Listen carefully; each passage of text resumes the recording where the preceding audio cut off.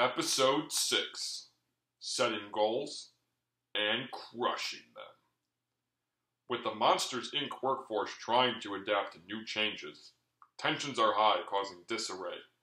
Sully needs Mike's help to encourage everyone to stick together. Hey Mike, can I talk to you for a second? Sure thing, boss. I've noticed spirits are low and tension is high on the work floor. What's up with that?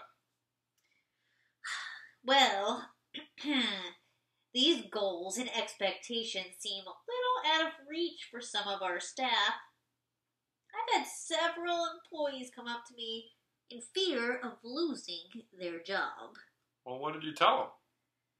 Well, I told them not to worry. I see the work you're doing. If there's an issue, I'll make it known.